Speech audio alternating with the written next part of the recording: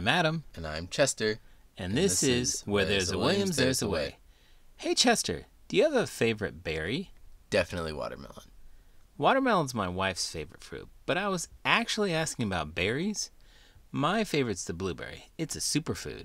Fun fact, watermelons are berries, and so are cantaloupes, cucumbers, squash, and pumpkins, scientifically called pippos. These fruit all fall into the scientific category of berry, one with a tough rind, multiple flat seeds, and pulpy flesh. Chester, you always have to make things so complicated. Or academic. In today's book, we see a young girl and her grandma paying their respects to the land. Let's get started.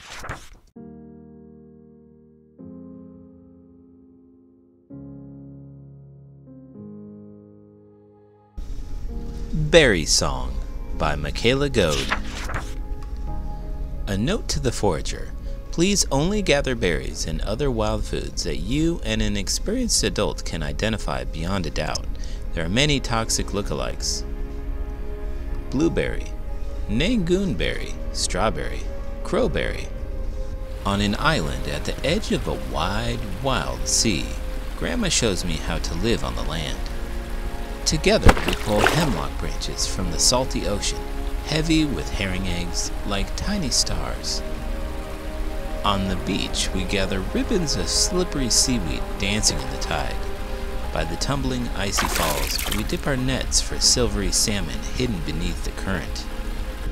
And in the forest we pick berries. Salmonberry, cloudberry, blueberry, nangoonberry, huckleberry, soapberry, strawberry, crowberry. The berries sing to us, glowing like little jewels. We sing too, so berry and bear know we are here. Seeing them catch salmon reminds me of something that I learned on my Alaskan cruise. There are 5 types of salmon in North America, and you can remember what they are by using your fingers. By pointing at a chart? You can associate them with each digit. The chum is the thumb.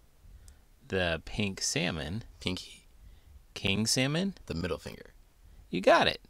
The silver salmon? Well, there's only the pointer and ring finger left, so I'm going to guess the ring finger. Exactly, because that's where you wear the silver. And finally, the pointer is? The sockeye. Why is that the pointer? Because it's like poking someone in the eye, which you probably do with your pointer finger? Sockeye? That's a bit of a stretch. I don't disagree, but it still works. Grandma tells me, we speak to the land. As the land speaks to us, I say, huckleberry, soapberry, strawberry, crowberry, thimbleberry, swampberry, bogberry, chalkberry. The forest sings to us through misting rain and whoosh of wing, the sweet smell of cedar and the tickle of moss. We sing too, so the land knows we are grateful. Grandma tells me, we take care of the land. As the land takes care of us, kunochish, I say, giving thanks. Thimbleberry, swampberry, bogberry, chalkberry, lingonberry, raspberry, bunchberry, cranberry. Our ancestors sing to us, their voices dancing on wind and water. We sing too, so they know that we'll always remember. And we sing for the future, so that all will hear and all will know this beautiful berry song. Grandma tells me, we are part of the land. As the land is a part of us, I say. I noticed they listed strawberries earlier. I did know that strawberries are not actually a fruit. Fun fact, botanists call a strawberry a false fruit, a pseudocarp. A strawberry is actually multiple fruits that consist of many tiny individual fruits embedded in a fleshy receptacle. And the tiny seeds are actually the fruits. Do you want to know something interesting about blackberries? Of course I do. Unlike most fruit, blackberries are actually red when they are unripened and not green. What, no fun fact? Nope. Fun fact. A scientific study of blackberries is called batology. So a batologist is someone who has keen interest in blackberries, not bats. I think today's fun facts are very good. Unlike your joke. The ocean sings to us, rolling ashore like a beating drum. We sing too, so the tides know we are home. Together, we make salmonberry syrup and cranberry marmalade until the kitchen glows like a summer sky. We feast on huckleberry pie and strawberry crisp, raspberry scones, and freshly whipped soap berries. We share gifts of blueberry jelly and nangoonberry jam. Gunochish, we say, giving thanks. The nights grow long, edged in frost, as sea fades gently into sky. The forest is resting, the forest is dreaming, waiting for berry song. And so the seasons change. On an island at the edge of a wide, wild sea, I take my little sister's hand. Lingonberry, raspberry, bunchberry, cranberry, salmonberry, cloudberry, blueberry, nangoonberry. I have so much to show you. There's so many berries listed here that I've never heard of before. Like what? Soap berries? Bitter little red berries. Salmon berries? Fun fact, they are named salmon berries not because the orangey pink color is the same as the fish's skin or flesh, but rather from the roe. Or eggs. Or fish eggs. It doesn't seem to matter what type. The native Tlingit people of Alaska seem to love the berries. Thus the berry song. And speaking of loving things, if you love this video, please give it a thumbs up and subscribe to the channel. I'm Adam. And I'm Chester. And this is Where There's a Williams, There's a Way. In the land of Cleekyu, like the young girl in this book, I too live on an island at the edge of a wide, wide sea where I grew up picking Cleekyu, or berries. My home is Sitka, or Sitka, Alaska. It is the same island my Tlingit grandmother, great-grandparents, and great-great-grandparents called home.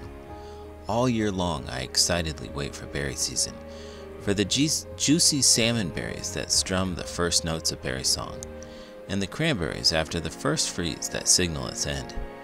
Every time I wander back into the forest, I'm a little kid again, spellbound by the magic and joy of berry song.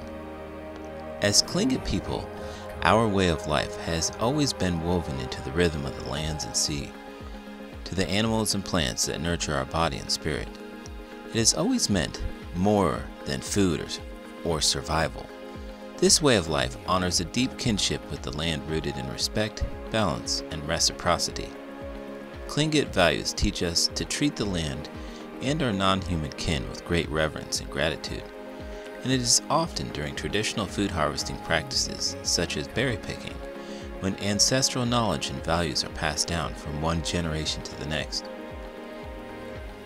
Berries have always been a celebrated part of Tlingit life. They are a traditional diet staple providing essential nutrients eaten fresh or preserved with fish or seal oil, or pressed and dried into berry cakes.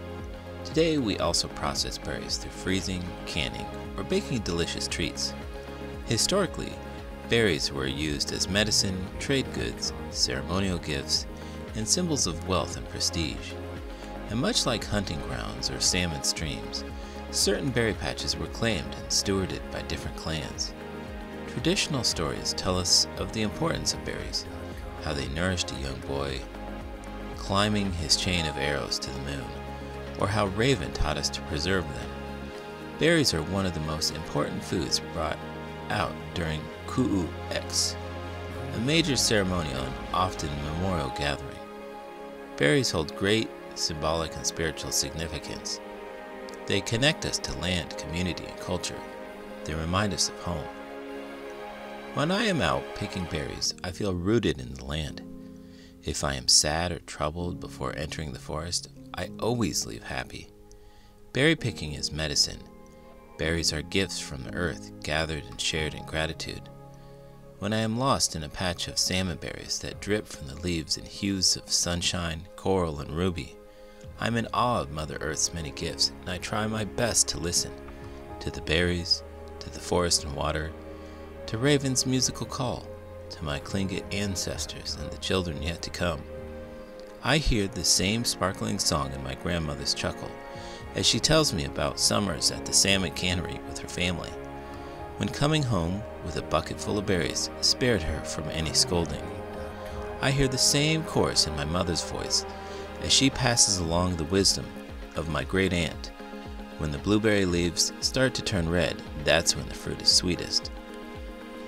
and I hear the same melody in my young nephew, when together we sing and sway through a mountainside meadow, our hearts, much like our buckets and baskets, full to the brim. Gunolchish, I teach him to say, giving thanks. The song is everywhere if you listen. Can you hear it?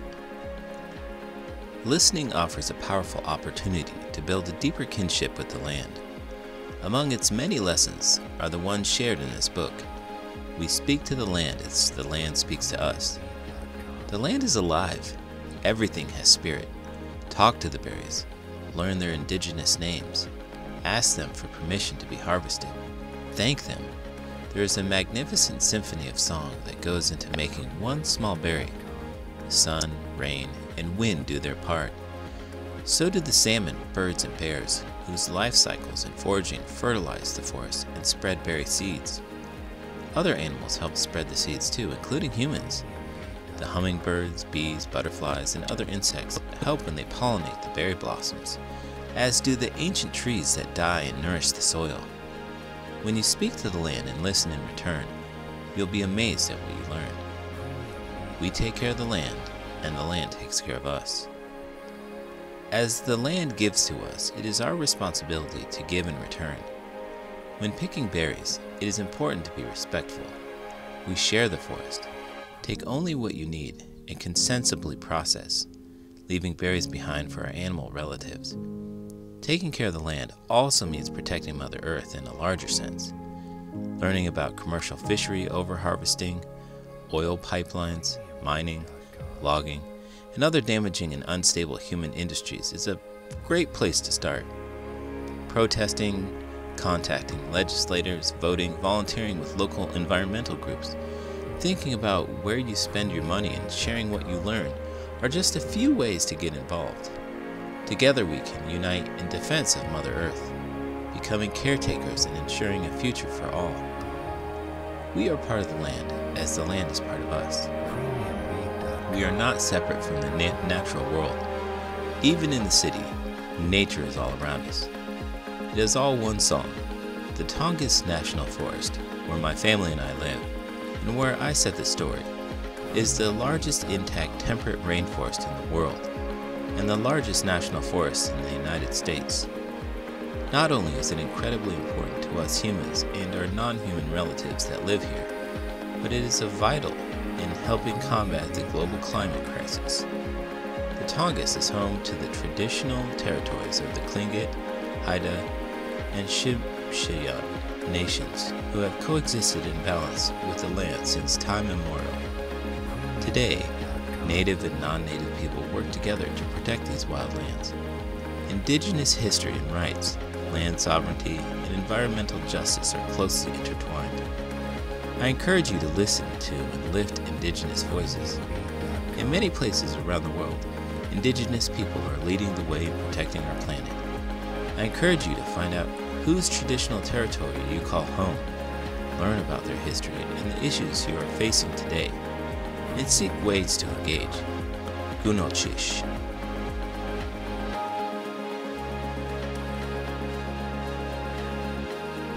Thimbleberry, swampberry, black currant, lingonberry, raspberry. Did you know the tiny hairs on berries are called styles? Styles are left over from berry blossoms. They serve to protect the berry from damage. Styles are completely safe for consumption